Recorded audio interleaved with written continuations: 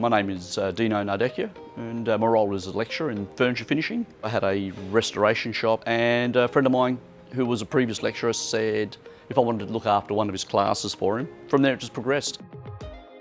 We offer a Certificate 2 in furniture finishing and Certificate 3. The good thing with the Certificate 2 is it gives them a good stepping stone to get into another level. It also gives them a taste.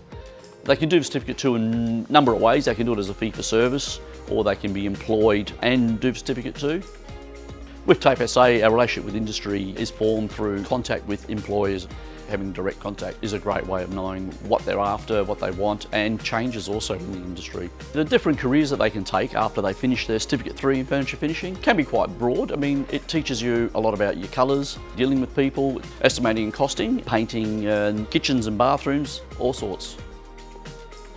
We're in quite new facilities, quite modern. They allow us actually to sort of be flexible to better suit what we are delivering. What do I like most about working at TAFE SA?